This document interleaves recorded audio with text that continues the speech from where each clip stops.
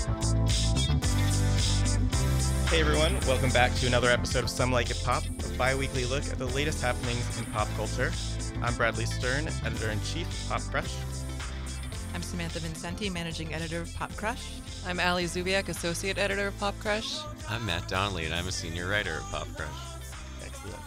So today we have a very, very special guest. Usually our Some Like It Pop guests are either pop stars or actors, but today we're joined by someone who might be able to provide some insight into the lives of some of our favorite celebrities.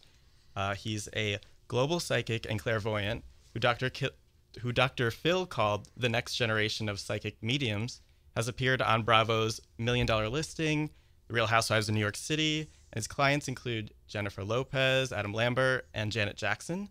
Everyone say hello to Thomas John. Yay! Hi. Hi, thanks for having me. Quite an intro. So obviously this is a bit different for us. Can you maybe tell us a little bit about, how you got started, how you found this profession? Ever since I can remember, even when I was young, I would see things around people and feel things around people. And so as a young boy, I would share that with my parents, and they were not really super receptive to it. They kind of actually were freaked out by it. And as I got older, I really stopped kind of sharing it so much. And of course, I had no realization that, somebody can do that for a living or anything like that. It's not like I went to my guidance counselor and was like, hey, I want to be a psychic, or I talk to dead people. What college should I go to? So it wasn't really till really later in life when I was in college that I sort of, another series of events kind of took me full circle. I started to meditate more, and I started to learn that I could kind of control it and turn it off and on. And things like that sort of made it more accessible for me and stuff. And kind of like anything else, it just became a calling just because I started to do readings for people and, had to do more of that. Just like kind of anything else, it just kind of grew into a bigger thing. Were you still receptive to everything when you were kind of ignoring it? Or were you just like, no, I don't want to deal with this. I'm going to pretend like it's not happening? Well, it's sort of, we're all born really intuitive, and we actually all have an ability to connect with the spirit world and be more intuitive. I think what happened was it is kind of like almost like a muscle. You do have to develop it to a degree, and the more you interact with it, the stronger it gets. So I think what happened is because I got so much feedback from my parents, like, don't talk about that, that's bad, that's the devil, my mom would take me to therapists or things like that. It sort of went, I got like freaked out by it, so I started to really ignore it. But I remember even being like 10 and 11 years old and seeing things, or somebody would die in our family, like not even anybody close, but I remember like my great uncle passed away like the day before. I had like a dream about him, and it was really like, I knew he was going to die, and but I like didn't tell my parents about it at all, so it was that type of thing. Okay. And then when you said you know how to turn it on and off, did you find that when you could access it more that it ever became overwhelming at any point? Like, was there a need when you need to turn it off or shut it out? Or yeah, I mean, I think that, when I was growing up, just because I wasn't scared by it at first, but as I got older, I started to realize like it was different or something, and it wasn't accepted. And so I think that made me want to just ignore it more. Was there a specific person who encouraged you once you had kind of tamped it down when you were learning? Was it like one specific person who encouraged you to kind of pursue it, or was it just? Well, the first person that I ever saw that was deceased was my grandfather, who I didn't have any connection with because he died before I was born, but he was the one that started to visit me, and I would tell my mom and dad things, and I'm really close to my mom now, and she says that at first they didn't know what was going on, but then what happened is I started to tell them things that like there's no way I would be able to know. There's no way that they had like talked about that. They were things like that they didn't even know, things like that. So that's kind of when it became more real for them. I think as far as encouraging me as I got older, like I said, I started to meditate and take classes, and I became more comfortable with it. And I started to kind of go on a little bit of a quest myself to kind of figure out what it was all about and stuff. And I actually lost, there were by that time in my life, there was some more significant deaths in my life. So I was kind of more curious. Before that, I didn't really have anybody died that I knew that I really wanted to like connect with or anything. And so as I got older, I did want to kind of explore it more. And I think that kind of like maybe validated it for me in a way. And then is it mostly, where the ability comes from, do you point to it mostly as a life and death, or is it also just things come to you when you meet someone and you're like, grapes, they like grapes, you know what I mean? Yeah, Like, yeah. No, there's definitely, there's definitely things in people. I mean, I'm an intuitive, psychic, clairvoyant, and also medium. So sometimes I communicate with someone who's passed, or sometimes I might just get a message for that person of something that, they want to share, or there might be something in their auric field or something around them. So it's not always about the dead people. Okay. Mm-hmm. And where does it get to the point where you start realizing that you're intuitive, and all of a sudden you're you count Jennifer Lopez as a client? How did it get to that point where you were had celebrity clients? Really just word of mouth. I mean, I think just by proxy of living like in New York and LA and spending a lot of time there, I think if I lived in Montana, I'd probably have a lot of farmers. I mean, it's just kind of like proxy of where I live, I think. Right. And I just start, just coincidentally start. And I've always been somebody who's wanted to share my message and not been afraid of, media or things like that. So I just think it attracts a certain people and stuff. But yeah, I mean, I always say celebrities have problems too. So they usually have the same questions that everybody else has. So. Mm-hmm. Do you find that people are receptive to, the readings that you have or things that you tune into generally, or are you met with a lot of, skepticism? Not really. I mean, I think when you are doing this work, I mean, there's always a skepticism. I think when you start telling people, oh, I talk to dead people and angels, and, most people are going to be like, what? But in general, I would say most people are extremely respectful of it, and they and I don't think I've had, I actually welcome skepticism. I have no problem with people being skeptic, and asking questions and sort of suspending judgment until they, I mean, I think that just makes sense. But then it kind of transforms at times into people that are just more like cynical about it or mean about it and stuff. And that is kind of just, I think, is stupid. But I think that, I mean, there's always, I think there is a little bit of that. And I think when you're in this field, you're always going to have that. You're always going to have people that are just going to want to know more and question it and test it and things like that. It's just kind of how I think it is. Yeah. You probably get asked this a lot, but do you ever see anything really bad about someone?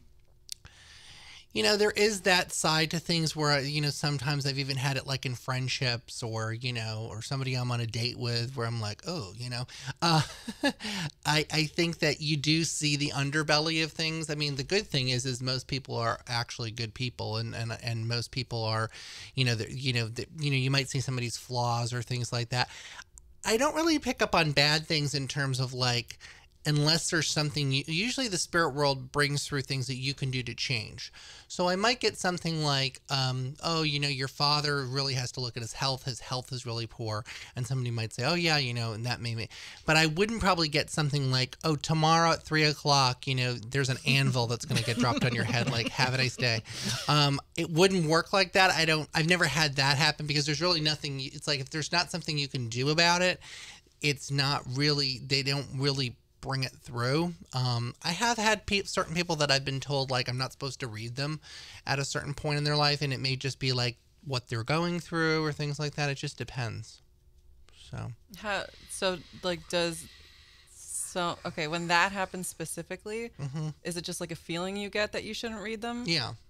Just like a sense, yeah. Like it's like a foreboding kind of thing? I would say it's just sort of a sense of there's not, there might not be as much around them, or it might just be that it's not the right time for them, not so much foreboding. Yeah. What do you find that most of your clients ask? What are the most common questions or things that they want to know?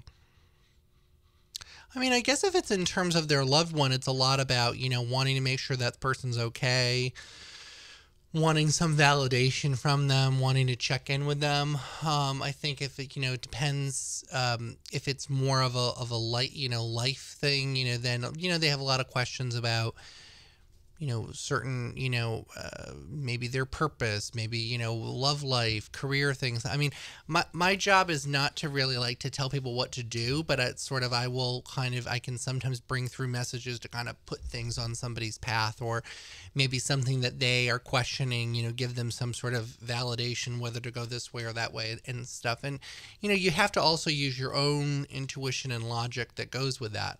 To kind of get the full story and stuff. So I kind of wanted to, take us through. I know we had talked about some specific pop stars and celebrities. I thought it'd be interesting to get your read on them if you're willing to. Okay. Cool.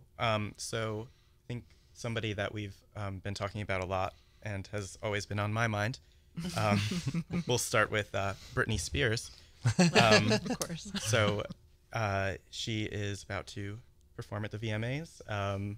She's got a lot of things brewing right now, and I'm very curious to know what you're getting from her. I feel that she's going to actually be focusing a lot more on like her personal life. Like I feel like there's a lot of things coming up for her career, but I feel more maybe like a really very significant relationship, maybe even like a wedding, something like that. I feel more like she's going to be focused on that area of her life.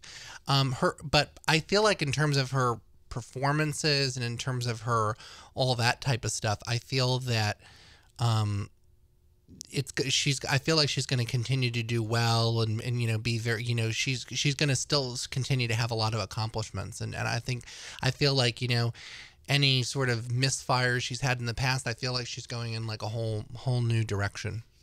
Mm-hmm. Bradley would agree. I would absolutely agree. I sense that same thing. This one might be a little more chaotic. Justin Bieber.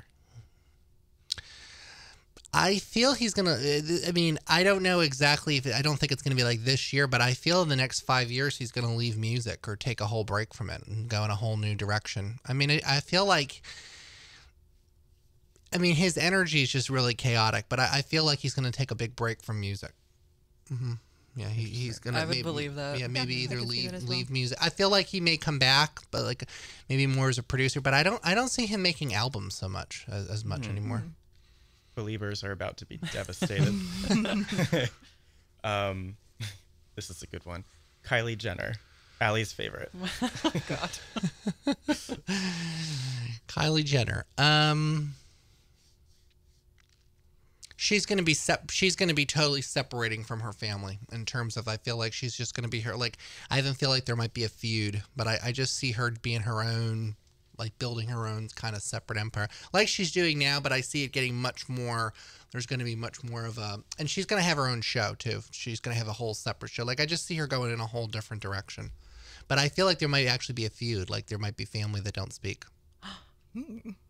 I'm excited To for her, that. Yeah. Or to each other. Maybe she would like decide to go to Bravo instead of E or something, and that would set it off. That could. Okay, moving on to Beyonce.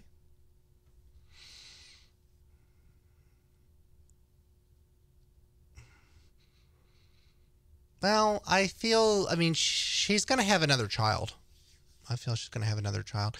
But I see her like, I feel like with her relationship, I see them living totally separate lives, really. But I don't see them really like actually divorcing. But I feel like maybe living in separate homes or something like. But I feel that that's the main thing. She is going to have another baby. Mm-hmm. Sam, do you have concerns about that? I'm a little concerned, yeah. But I could also see the separate lives thing For sure. already being true. So, and it's probably something we won't really know a lot about, but I just feel energetic. Like I feel she's going to continue to be like really private about it, but I see them having separate lives for sure. And there's also somebody I see who's going to step forward like really in a very specific way around her husband, like maybe with pictures or things like that to like, say that he's done. So, I feel like there's going to be something more explicit.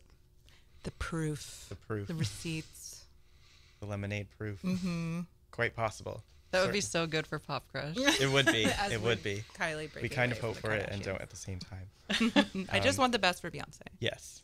And finally, somebody who's been in the news a lot lately and forever lately, Taylor Swift. Had a hard year. Her I just feel like her karma with love is not going to be good in this lifetime. I wouldn't be surprised if she never gets married. Really? And just dates and has different relationships, but I don't know that that's something that she's going to get I don't see, not in the near future. Yeah.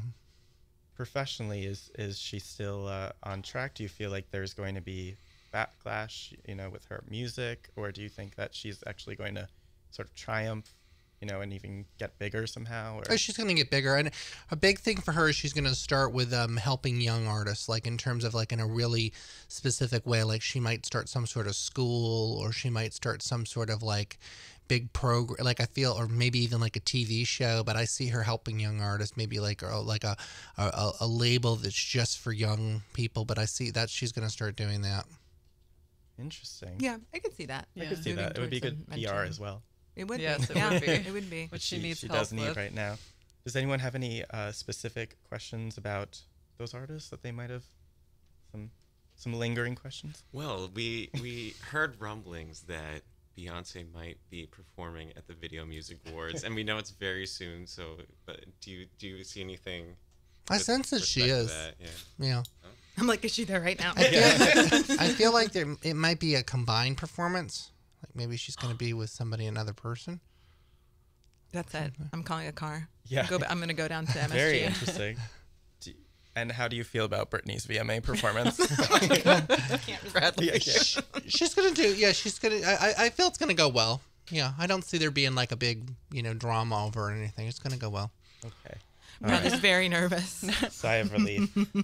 As far as Justin Bieber, do you think that Selena Gomez will ever be in his life again, or? No, just as friends. Yeah, I don't. Good. Good. As it should be. I did want to ask. I noticed, like right before we dived into Beyonce, you took a bit of like a pause or hesitation. Was there something more difficult with her, or was it something you just had to explore a little bit more deeply? Yeah, it was. Just sort of. It just sometimes the images that I see, I have to kind of interpret them. So sometimes I have to understand what I'm getting. Is it like you actually see pictures of people, or is it more like abstract and you kind of have to interpret what that is? It depends. It's sometimes it's a feeling, sometimes it's a sense, sometimes I'll actually see something around somebody, but it just depends. Mm-hmm. Do you find it's easier, especially with in-person things, do you find more people, like some people have like louder screaming signals than other people? Yeah. So, there's definitely, there's personality over there, so it just depends. Sometimes it depends like what their personality was like, but so that's a factor. Depends how open the person is, depends just a lot of different perspectives. Mm-hmm. Are any of us giving off screaming signals like Sam said? I feel like your dead grandmother's around you a lot. There's your mom's side of the family on your mom's mom is like a really powerful energy. Mm-hmm. Yeah. I feel like she, there was a lot of I feel like there was suffering with her passing, or, it feels like I don't feel like she died suddenly. I feel like she was sick for a while. So it's almost like she wants to just say that she's in a better place over there and she's not in that pain anymore. And she, and I see the letter E. So I don't know if that's like a name. Usually Her name is Elaine. Yeah. So that's just her. And she's got a lot of, they're not in a body over there. So they're like, it's a soul. So, but they come through sometimes in a body. So they're, like I said, they're not over there in a body, but so that we understand who they are. So for some reason I see her with a lot of hair. So I don't know if she had it could have been even when she was younger and more vibrant and healthy, but she has like thick hair, I'm seeing. And I feel like she's with her parents and stuff like that. But the main thing I'm seeing is that was she close to your mom? Yes. Yeah. Yeah. There's a necklace that she keeps talking about, that was passed down and stuff. But she's so proud of you. I feel like she's really, really, really I'm making proud crazy of you. facial expressions right Yeah. now. You can't tell because we're recording. I actually wear that necklace. Oh, So, okay. yeah. Wow. That was I that was wasn't really expecting that at all. very No, me on, neither. on point. Well, now that all of us are suitably spooked, Rattled. can you tell us a little bit about where we could find more from you, or and what you're working on, or anything like that right now? I'm working on another book, Okay. and I am at I'm at mediumthomas or .com, so you can check me out there. Medium Thomas on Twitter. And so, yeah, and I do different events. I do online classes, rolling out a bunch of new webinars and stuff. So I actually go online and do teachings for people. So, and then I do some readings at the end of it. So you can kind of log in from your computer or your smartphone. Yeah, so just find me there. I'm a good tweeter, so. Awesome. Well, I'm officially a believer. Yeah, me and too. That is Me too. really struck. Yeah, great. So, any other questions, or should we? No, that was awesome. I don't That was have awesome. any. Yeah, that was Awesome. great. Cool. Well, thank you so much again for Thank joining you us. for having me. It was This a pleasure. Great. It was great. For more Some Like It Pop, subscribe to us on iTunes and check us out at popcrush.com. Follow us on Twitter at popcrush and YouTube Instagram. popcrush music and Instagram. Snapchat. All right. Thanks, everybody.